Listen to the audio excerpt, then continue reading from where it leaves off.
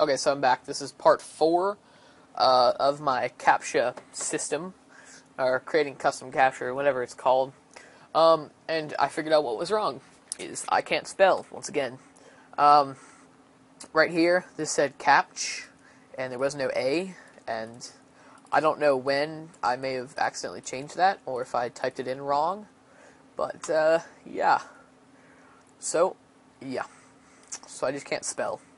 So everything right here is good. So to test this, if we type in the captcha right here, C412D07C, hit enter, you see we have our captchas, and they're the same right there, because we typed it in and how we typed it in.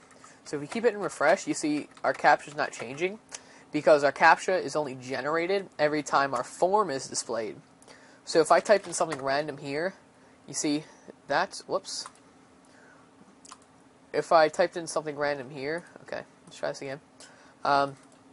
That's displayed, and then this is our captcha value. So if we, every time this page is loaded, it changes our captcha value, and then it'll display that value in our image. So, yeah. So that's how to create a captcha for your website. I guess that's it. If you have any questions, just send me a message, either on Develop PHP or YouTube, wherever you're viewing this video. So, yeah, thanks for watching, and don't forget to rate, comment, and subscribe.